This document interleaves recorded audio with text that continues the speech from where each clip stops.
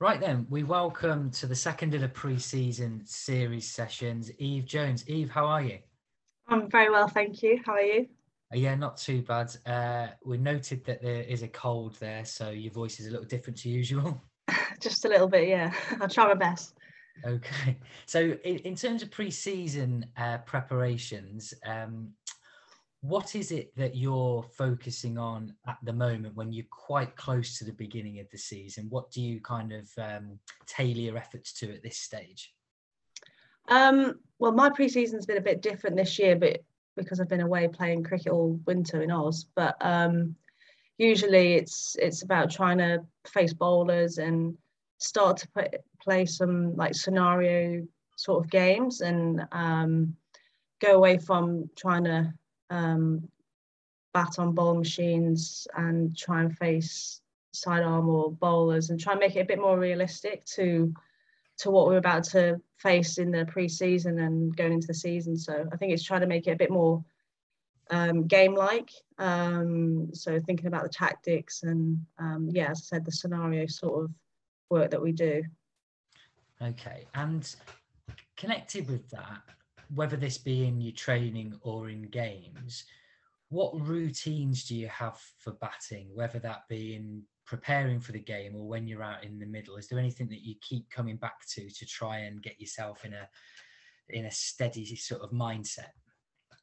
I think trying to keep things consistent as possible. I think for me, I try and keep it as simple as I can and try and have the same routines that I would have when I go into training before I go out to bat in the training session as I would when I go out to bat in a game. So for me, I think keep it quite simple. I like to just have some underarm throws, just trying to feel the ball in the middle of the bat.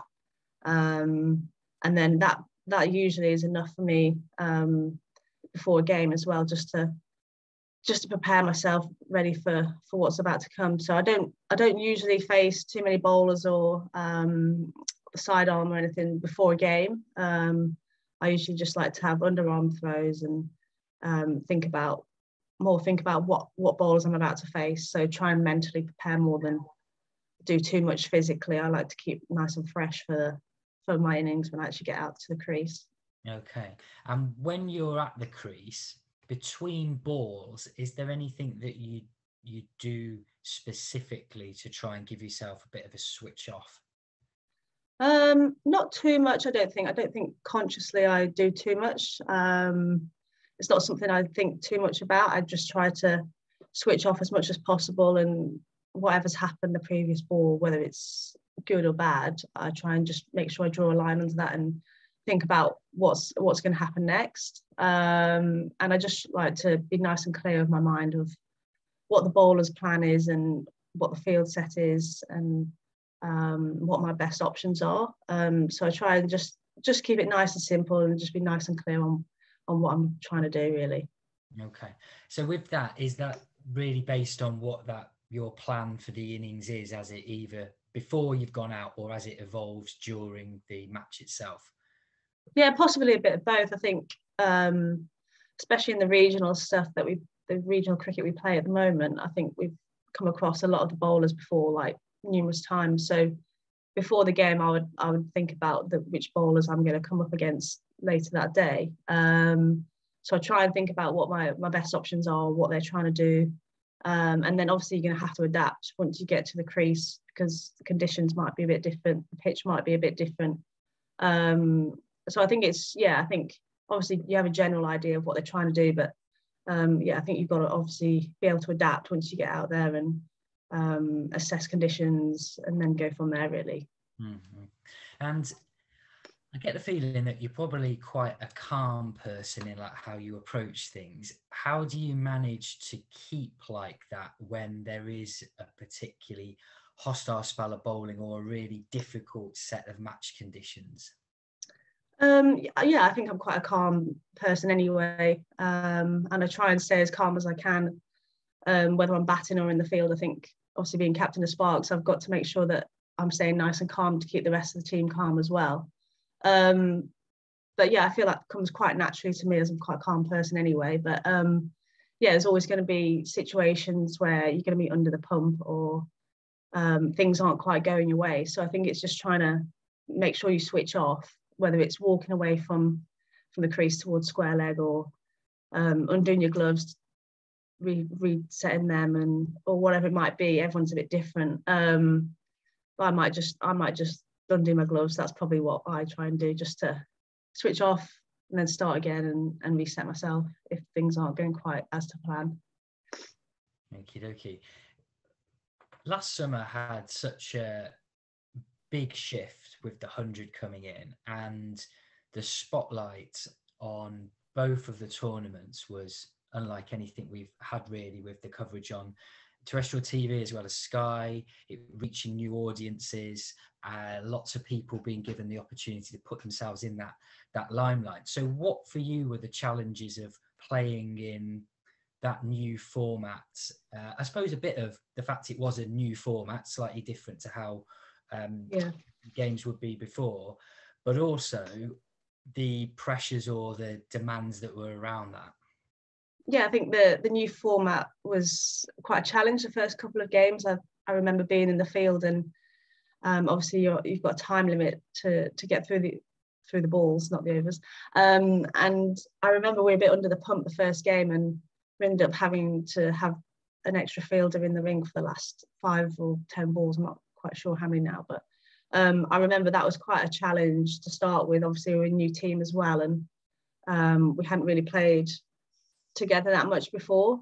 We played a couple of warm-up games, but once we got out there, and obviously you've got all the cameras there, you've got the crowd there, it makes it that bit more intense. So I remember that was a little bit of a challenge to start with, but we soon managed to turn it around and got used to the format and the time, and where we were meant to be fielding for each bowler, because obviously you could have a change of bowler after 5 balls, and it could go from a spinner to a seamer, so you're going to have a completely different field set. So we soon got used to it. Obviously there's more spotlight on the game that we're playing on BBC and Sky, so obviously a bigger audience, so obviously going to get critiqued a lot more, which is part of it, and that can be positive and negative. I think it was really good to see that the amount of people actually come out and supported us. So there was those pressures as well, but I think it was really successful, and it was really good to see the amount of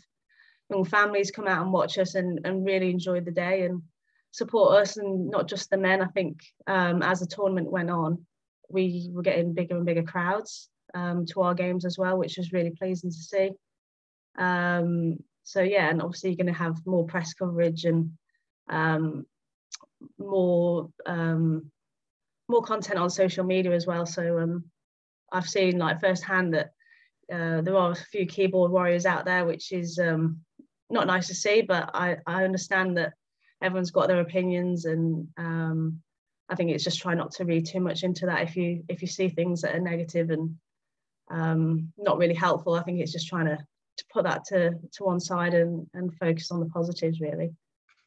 It sounds like your approach to it has been that you've seen the new format and all that's come with it as more of a challenge than a pressure. Would that be fair? Yeah, absolutely. I think, as I said, the first couple of games was a bit of a blur. It was all very new and very different. And I think once we overcome that challenge, we thoroughly enjoyed the whole competition. And yeah, I feel like I coped with the pressure quite well. In previous tournaments, I've got nervous, but I found I didn't get nervous in this one, which was strange. And I'm not really sure why I didn't get nervous, but it was a really positive experience, I think, for many people. And I think it was really good, and looking forward to this year. With the franchise style of cricket, where people end up playing with people they perhaps have never played with before, or have played against, and they might know, but not as well as you do your regular teammates. We always talk in Open Up Cricket about how important it is to use those people around you, your teammates, to support you and so on. How easy is it to get to click with a new group of people, also bearing in mind that you'll be then going back off to your own settings at the end of the tournament? Yeah, I think it's a really exciting time for especially domestic girls being able to play with so many quality international players. And yeah, I think everyone just really embraces it and tries to learn as much as possible off the overseas, and yeah, just have a really good time with it as well. So yeah, I think we've got some different overseas this year, so it's always good to keep meeting new players and having them involved with our setup. So yeah, I think obviously they bring a lot of experience both on and off the field, so it's good to just pick their brains and yeah, just try and get what you can out of them as well. So yeah, it's really good to have those players involved. Yeah, I think it's a really useful lesson for everyone, of whether they're a young player, an old player, or whatever, that those other people that are around who might have come from another country, another background, a great resource to tap into. And it sounds like for you and for others, there isn't an issue about, I guess, asking for help from these people or getting their opinion. Yeah, I think you've only got these players for about 6 weeks, so I think it's just trying to make the most of them being here. And the players that I've played with before in the past that have come over and played have been really good with that and really wanted to help out. And yeah, you might play against them in international cricket over the years, but they're really giving with their thoughts and information and want to help out. And especially with these franchise competitions, obviously you're there to win, and everyone just tries to help each other out with different things. So yeah, they bring a lot to the competition. So much of what you do is, of course, playing the game of cricket and then thinking about what you've done, preparing, can be all consuming, really. So for the sake of that balance between the game and everything else, and to look after your health and well-being, what is it that you look to go towards to help switch off entirely from the game once you've finished a game or a training session, or even at the end of the season, bearing in mind, of course, you've just been out to Australia and I suppose haven't had that chance to switch off in the same way as usual? Yeah, I think that's probably the thing I find the hardest, is to switch off after a game. I think nowadays the seasons are extended, and with the opportunities to go and play abroad, you don't get as much downtime. But I think it's really important that when you do get that downtime, you really make the most of it. I think obviously I've been away since September, when we played in the Big Bash, and then just been on the England tours. So Sparks have been amazing and given me a few weeks off, and I've managed to get away on holiday. So I feel really refreshed and ready to go again now. So, but yeah, after games, I think that's the biggest struggle for me. I think I remember during the 100, we'd obviously stay and watch the men after our games, but once you get back to that hotel room, you're sort of sitting there by yourself, and obviously still thinking about the game, and adrenaline's still going. So yeah, I found it hard to switch off after the games during the 100. So obviously your phone's pinging a bit more. You're probably watching the highlights on the TV, which we did as a team quite often.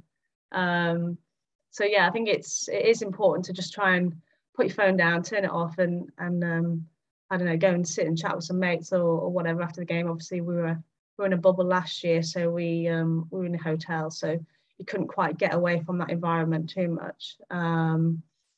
But yeah, I think what we did quite well was on our days off, we did get away and play a bit of golf or go for a walk and get a coffee, or just try and limit our cricket chat on days off, which I think is really important. I think obviously the schedules are getting really busy now, so between training and game times, you're not getting too many free days. So yeah, I think it is really important, especially as we progress on with the women's calendar is getting busier and busier. Yeah, I think it's just trying to make the most of that downtime when you do get it. The downtime, I think, is probably going to be, as you say, with the increase of volume of cricket in the women's game, going to be something which is going to be so precious to people. We've seen how many strains there've been on people within the bubble environments and things like that. So as they start to fade away, probably still going to be yet more cricket. And for someone like yourself playing in Australia and also in England in multiple competitions, as well as making sure you have that downtime, what else works for you to make sure that your mind's as healthy as your body is? I think it's just trying to keep on top of everything that goes with being a sports person. I think obviously your nutrition, making sure you get enough sleep, making sure you get enough recovery sessions in and your gym sessions. And I think it's just trying to look after yourself as much as possible to make sure you're in the best place to go out and play your best cricket, because that's what you want to do at the end of the day. So yeah, I think it's just finding something that you can do to really switch off, whether it's reading, cooking, going for a walk, playing golf, whatever it is. I think it is really important. I think I've got better at that over the years. I think I've sort of had to, because of our schedules are obviously getting a lot busier. I've sort of forced myself to do that a little bit more, because otherwise I just come home and just sit and watch cricket again when I get home.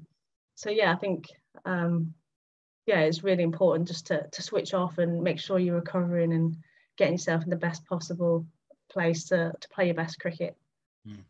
I've got two more questions. They're completely unconnected, which isn't particularly helpful, but there we go. The first one is a bit more in line with what you've just been saying. And a really important thing for us here is how comfortable people feel in, if they are struggling, knowing that there's someone there to be able to even just initially let off a bit of steam to. How's that progressed in your time of playing cricket? Because there's been some quite big steps forward in these last couple or 3 years. Where do you sense the game generally is with that, in accepting that these things can affect anyone? Yeah, I think the awareness about it is a lot more these days, and I think it is important that we are able to speak about if we're not feeling great. And I feel the culture we've got at Sparks, especially, that's where we play most of our cricket, is really good for that. And I think obviously everyone's got their better friends in the team that they get on more with, and I think a lot of people will feel comfortable actually having those conversations now, which is obviously very important, because that's another part of you making sure you're fit to play, really, isn't it? You've got to make sure your mind is okay, and being able to let off a bit of steam is obviously really important every now and then. And yeah, just initiating those conversations again is really good. So I think it's obviously changed a lot over the last few years. Obviously a lot of people have come out and said they're not okay, which is obviously important for people that probably don't feel as comfortable, that they know that they can actually come out and say that. Yeah, completely agree. So that's on one side of it in terms of mental health, when there might be problems. In terms of like the mental skills, a common question that I hear from players, and particularly those who are playing in women's cricket, where they might have played in their clubs and 20 over cricket, but then they'll be moving towards playing a standard where it's a 40 over or longer competition. What kind of things work for you to switch to a longer format, having played a lot of shorter format like T20 and the 100? Yeah, I think that it probably is one of the challenging things now. We play a lot of shorter format cricket, and I know last year we obviously had the 100, and then not long after we went back into our 50 over regional competition. So it's trying to flip that switch back to actually playing for longer, doing skills for longer. So I just tried to make sure that in the nets I was probably playing a bit more conservatively, and